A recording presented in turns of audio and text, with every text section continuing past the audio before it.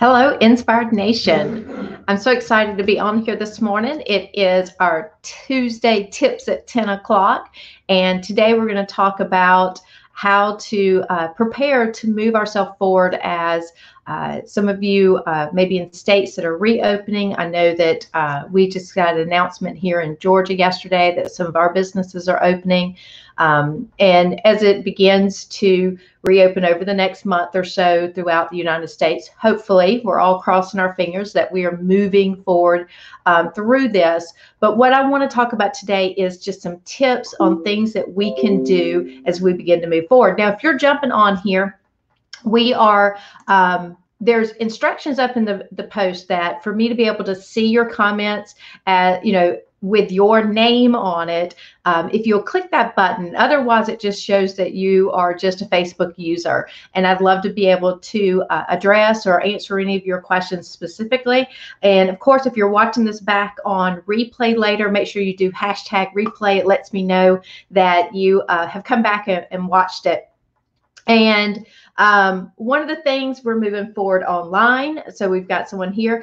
Make sure, like I said, I don't know who is speaking to me here. So make sure go right up above in the post. You'll see where it says to be able to show your information on the live stream, click here on the StreamYard link. So make sure and do that.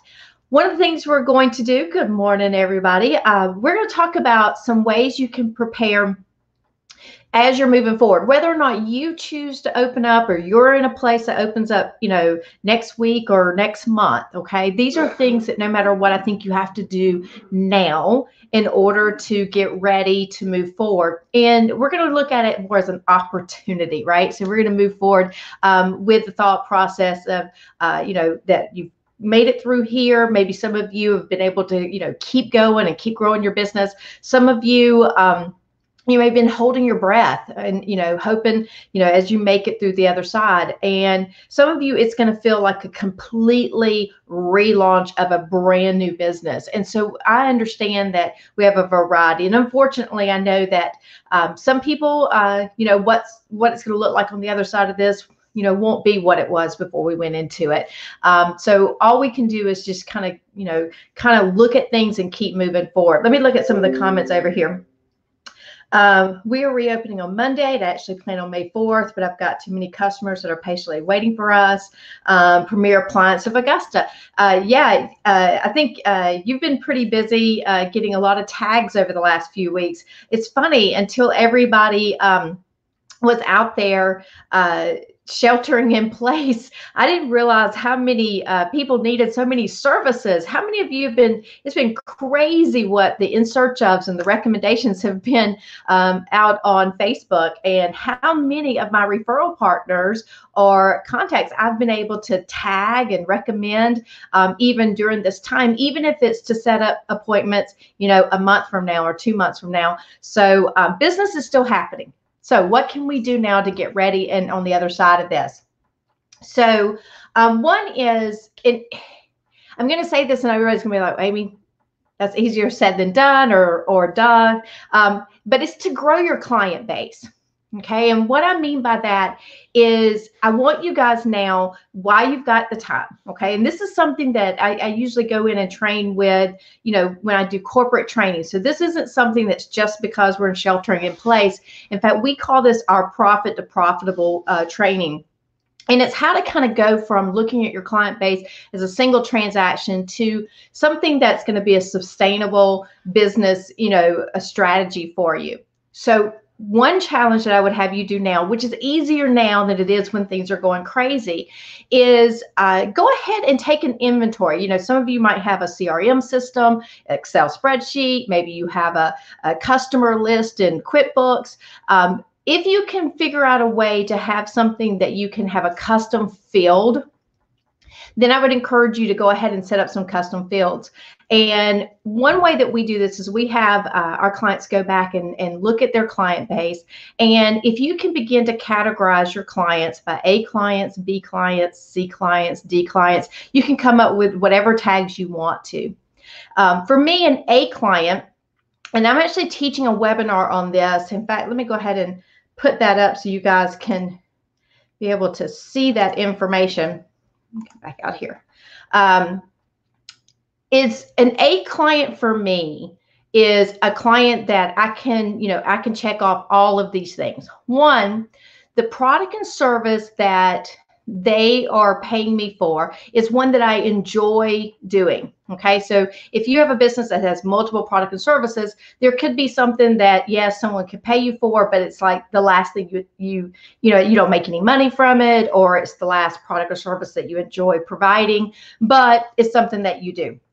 With an A client, I want you to think about this is when that phone rings and they're buying this, you're excited about that.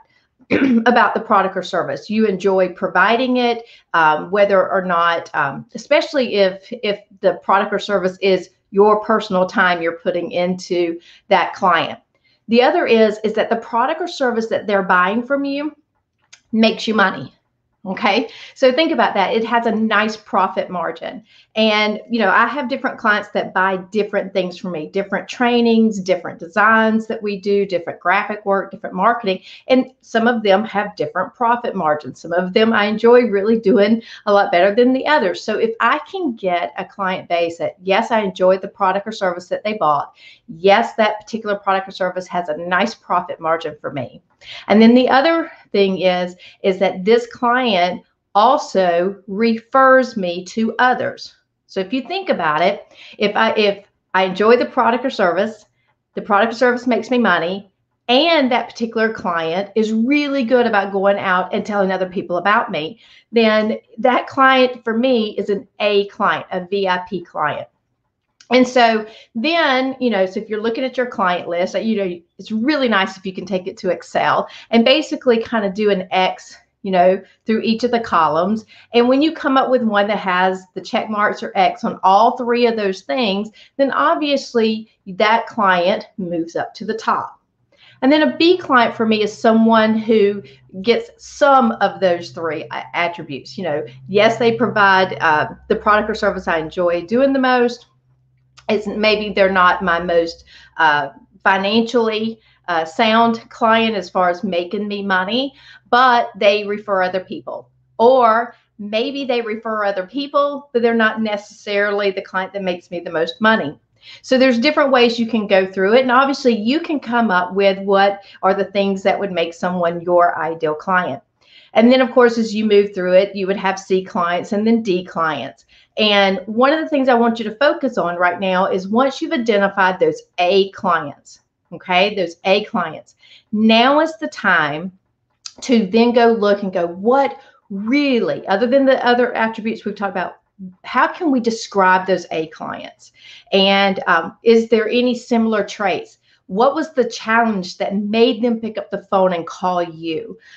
What is it, where do they live? Is there any, anything about them that's, maybe their geographics? Is it the position they have in their company? When you can begin to identify a pattern of what makes that A client for you, then you are now equipped with understanding the attributes of your target market, your ideal target market. Okay, and like I said, we're going to go deep into this particular training tomorrow night on our webinar, Wednesday night webinar, but this is a way you can begin to think about it.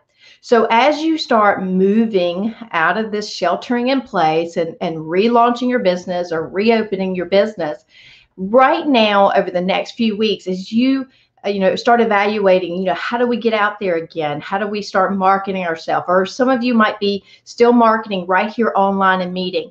When you're choosing your graphics, when you're choosing your social media post, when you're choosing which events you're being visible at, or which groups you're joining, or the way you're going to advertise. Maybe some of you, your advertising budget might be a little slimmer, coming on the other side of this. So being very particular, be very efficient in the target market that you're trying to attract to you. That boomerang effect, what you throw out there is what you're going to get back. So you don't want to just have this shotgun approach of throwing everything out there and hoping the spaghetti sticks to the refrigerator. Like instead, you want to be able to say, look, this is a client base that we've identified are our top VIP client base. If we could duplicate that over and over and over again, then that will help us move forward, right? More efficiently. And so you want to think about that. So yes, growing your client base is a strategy, but doing it in a way that is actually going to put your business in a better place on the other side of it. Now may also be the time to look at those D clients. And the D clients are those that you may need to disengage from. And I know that sounds harsh, but how many of you have ever had client base that has actually cost you money? Okay, that client base has cost you money by maybe taking up way more time than the investment or the return on investment that you're going to make from it.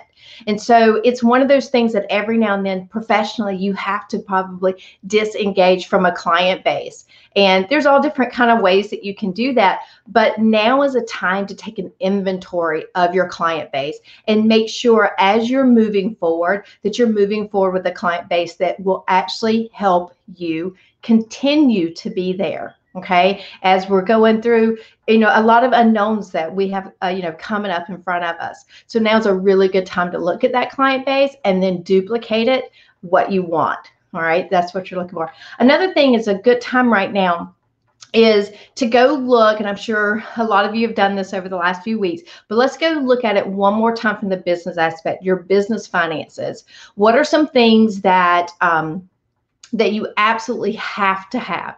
And for me, sometimes it's those hidden expenses that we always have to go back. Maybe a small monthly charge to have an app that we use every now and then for the business. What is it that we're paying for, software wise, expense wise, and really going and making sure that what you decide to keep as your expenses is necessary for you to be able to take care of those VIP clients, right? And so now's the time to go and look at your inventory, your expenses, okay, and make sure what you're keeping you absolutely need. And this may also be a time where, some of you have to make that decision. Do you pay the annual fee, which you get the discount on, or is it something that you have to pay a monthly subscription on until the cash flows back again, and then then transition it back over to an annual subscription and annual licensing? So just go through and see if there's any way right now that you can go and trim your expenses up as you're moving forward. Another is a lot of you during this time have discovered a new way to go out there and grow your business. Some of you have gotten really creative with new products and new services over the last month or so. And so now's the time to really look at, do you keep those products and services? What does it look like on the other side when you're not sheltering in place and you're not, growing your business? Is it something that you're going to be able to keep moving forward when you're back out again? And is it something you're going to be able to maintenance that particular client base or that particular revenue stream? And if so, then that's in addition to what you offered in the past. For some of you, I've heard a lot of clients that they've actually discovered that this has been a good way. It's made them focus on how to grow their business, to learn new things online, how to use some of these tools that are out there and available. Over the last few weeks, they've had to get out of their comfort zone and grow their business using video technology, using Zoom, using Facebook Live. And in a way, they're like, hey, this has actually been a great addition to my business at a time, obviously, when we need it, but it's something they're going to hang on to. And if that's you, I'd love to have you guys comment on that. What is something that you've done over the last few weeks that you're going to continue moving forward with, that it's been actually a good thing to make you do something that took you out of your comfort zone. It gave you a little bit of time to master a new technique that you're going to be able to move forward with. I'd love to have you guys share that information out there so that others can see, how, we haven't all just been sitting there, eating bonbons. We've been learning different ways to grow our business. And so we'd love to be able to hear some of that from all of you. Another thing, some of you have been able to, because of going virtual, you've discovered that you have a client base that maybe is outside of your normal zip code or your state. Maybe you've been able to grow a client base nationally or even internationally. So now you're sitting there thinking, what could this look like? And to explore that opportunity, how do we make sure we can, capture that client base going forward? So for a lot of you, I'd love for you guys, to share that in the comments. What does that look like for you? How many of you have been able to grow your business outside of your normal zip code during this time? I know here at Inspired, we began to open up a lot of things virtually, our meetings, and began to really kind of open the door. And we have had, I think one meeting last week, we had representatives from like 5 or 6 different states. And we even have some people that are in our global community. And we're looking forward to being able to continue and to build on that as we go forward in the future. So what does that look like for you? We'd love to have some information out there from all of you. And then, of course, I think it's important to reflect, where your business was and how things were operating before, this time, we'll call it this time, the COVID, shelter in place. What were some things that you had to do to pivot or to keep your business up and going? I think coming up with a plan, a crisis plan of these are the steps that we had to put in place. These, this is where, how we had to, switch our business, whether or not it was from doing live events to virtual events, whether it was servicing our clients.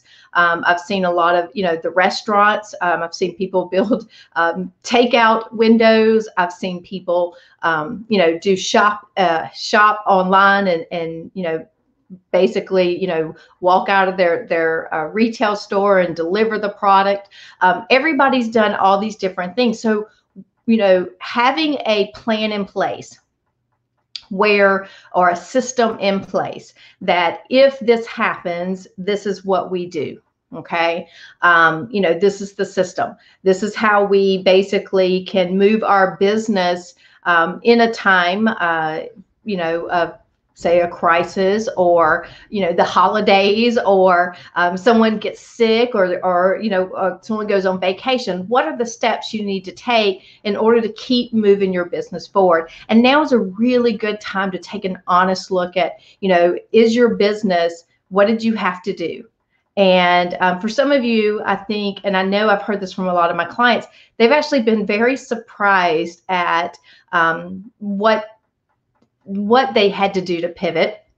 Some of it was painful. Some of it was easier than what they thought. But take almost like a journal. What did you do? What worked? What could you do easier next time or faster next time to make sure you're there and ready to go? That way you can always go back and look at and say, this was a good thing, or this was something we need to work on. For some of you who have employees and staff, to have a crisis plan in place, ready to go, I think is extremely important, as much as, how do you come out on the other side of the crisis too? So, I think having an understanding of what do you do when this happens, and then how do we recover, have a plan for that also. And these are just some things I wanted to throw out here for you guys today. If you're jumping on here, tell me real quick, we've got several people on here. What are some things that specifically to your business that you've seen, and again, you can answer this back on replay. What are some good things that you've seen for your business, or as you've gone through this time, what are some positives that you can take from either slowing down enough to work, on your business? What are some things you've done to work on your business when you haven't necessarily had the time to work in your business? How How many of you have been able to really reach out to your client base and have that time for client retention activities, where, reaching out, calling your clients, calling your strategic partners, and just checking on them? I'd love to hear you guys share some of that information. How that's helped you, even if it hasn't necessarily contributed directly to your bottom line right now. Like, you can't immediately say, I did this action and, I can see it in my bottom line. How did it make you feel, mentally, to be able to have that time, maybe some extra time, to reach out to your client base? Just, let them know, ask them how you could help them, even if it wasn't for your personal business, just to reach out to them and ask them how you could help them. What are some things that you guys have done with that? And then the other thing that we challenged people to let us know also, so we'd love to hear this on Inspired, is what are some of the things you've done in the past? Let's just talk about referral marketing. What are some things that you've done in the past by attending networking events, or doing strategy sessions, or developing strategic alliances, things that you were doing in the past just because it was the things that, a mechanism you were using to grow your business? How has that helped you now, over the last month or so, as we've been sheltering in place? We've been asking our clients this, because obviously we train referral marketing. So we've been asking some of our groups this. We're asking Inspired Nation, everyone who's watching this. We would love your feedback and your success stories of how, when you didn't know you really needed it the way you need it now, when you were out there using referral marketing, strategic alliance, building those joint workshops, collaborations, industry collaborations, all those things that you were probably, just doing because those were the things that were part of your normal strategy of growing your business. How did that help you now? And how, what were some of the things that you were able to lean into that really became a forefront of how you were able to continue to move forward through this time? Feel free to share your success stories. That's what we're looking for. If they're part of this group or part of here, tag them, let them know, and say a thank you, because that person may have helped you, or you may have been able to help them. We're really looking for some feedback on that. And of course, we always love celebrating and sharing those success stories here. So just a reminder, some things that are going on here with Inspired that will give you guys a chance to continue to work on your business. Obviously, tomorrow night, we have a webinar, and it's a live webinar where you can jump on. Whoever's on there, we work with them. We're going to be actually teaching how to really identify your ideal client base. And so we invite you guys to do that. You can go out to inspiredIgnite.com to go to the event tab, and then you'll see all our events that are out there. But you want to register. We'll be putting that out there so you can register for that particular webinar for tomorrow night. And then on Thursday, we have our iNetwork. So we have 2 iNetwork meetings. One is at 11:30 a.m. Eastern time. So we have different people on here at different time zones. And you can jump on that. It is a mastermind roundtable type agenda where we come in as business professionals. We have an agenda where we all get to know each other. We share an educational piece, and then we all can ask for a call to action, how we can help each other in our business. So we welcome you to join us for that. So we have one of those at 11:30 on Thursday, and then another one at 7 p.m. on Thursday evening. And so we encourage any of you who are watching this, if you're a business professional and you just need to connect with other positive, forward-thinking business professionals, we invite you to join us in the iNetwork meetings, and because we'd love to be able to connect and learn how we can help you continue to move forward. So those are some different things that are going on here at Inspired, and I just want to thank everybody for jumping on here and joining us again for our Tuesday tips at 10 o'clock. And remember to go out and inspire others.